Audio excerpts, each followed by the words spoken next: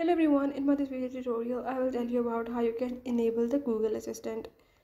So if in your device Galaxy F13 you want to enable the Google Assistant, or you can say the Google Voice Assistant, if you want to use the feature you can do this in the few steps as I will show you.